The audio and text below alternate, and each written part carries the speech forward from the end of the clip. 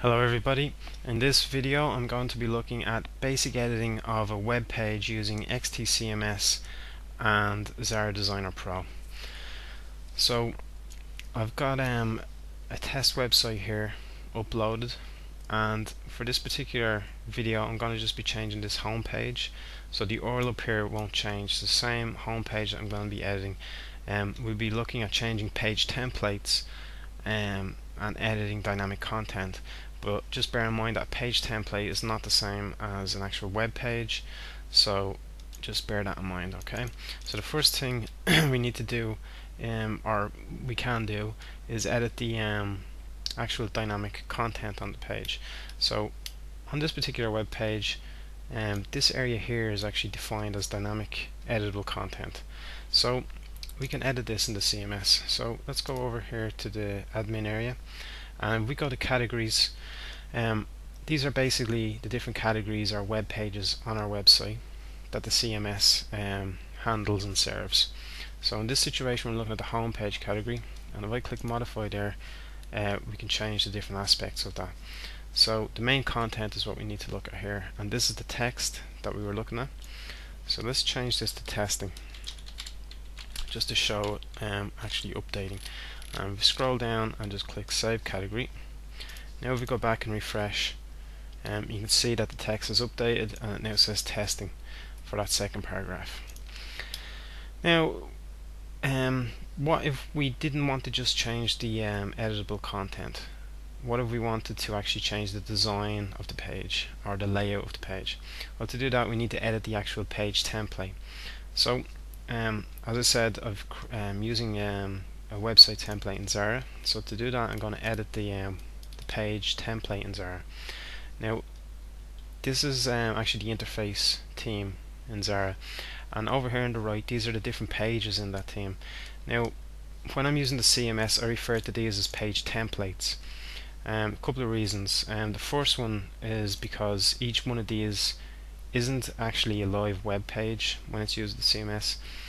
It's actually uploaded as a page template into a special theme folder, and that particular page template can be used many times over for different web pages that the CMS that's created in the CMS. Okay, so let's get back to actually editing our page template for the home page. So this green area here defines our dynamic content area. If I click on edit on this and look at the actual placeholder code, it's just a simple tag that says page content, and this lets the CMS know where to put the dynamic content on the page. Now it's possible to actually add multiple content areas on any page, but I'm just going to stick with the one for now so that this video doesn't get too complicated. So let's look at actually change the page template. So let's make this the width of this maybe just halfway across the page. Let's move it over to the right as well, and let's just put a photo in there of some bread, or sorry, apples or peaches. Okay, so now we've got, as a designer now we've changed the page template. So let's publish this now back up into the CMS.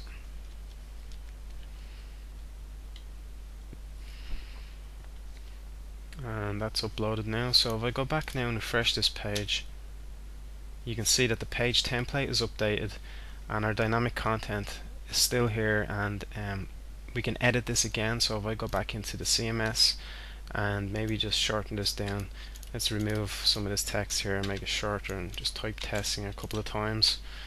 Save that. Now if we go back and refresh the page, you can see again that our editable text has changed and we're using the new page template. So there are the two different ways of editing a web page using the CMS. You can either change the dynamic content or the editable content via the CMS, or you can change the page template that this particular web page is using.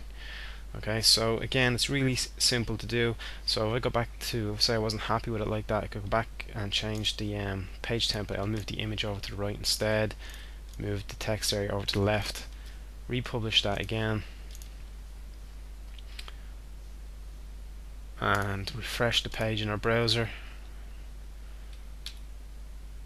and you can see that it's all changed. Now, so that's the basics of editing a web page. Now, if we wanted to change the page template to a different page template, as you can see in Xara, we've got different page templates here, and we're using the home page one here at the moment. What happens if we change this to say default page template?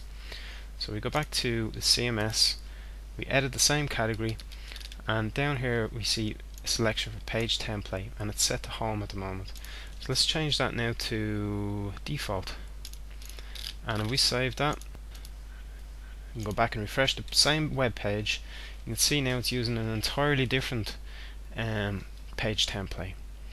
And if we look at Xara, you can see how that page template just has one big placeholder for the dynamic content. And so if we look at another page template, look at this news one here. Again, it's a whole different page template with our dynamic content here and some images.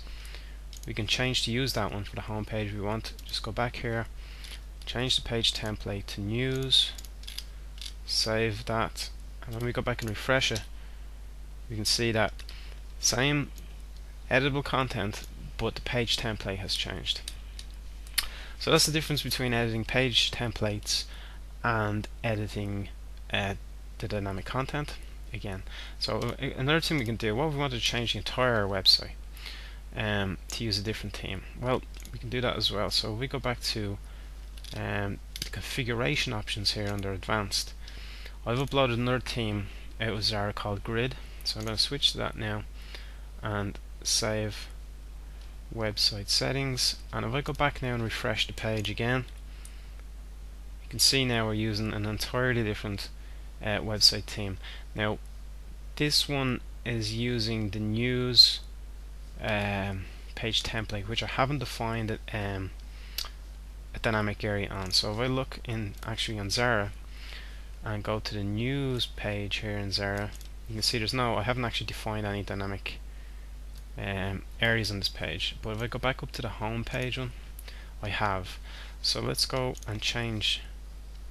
If we go back to the same category, the home page category, and modify that, we change the page template back to home here and save it, and then refresh it.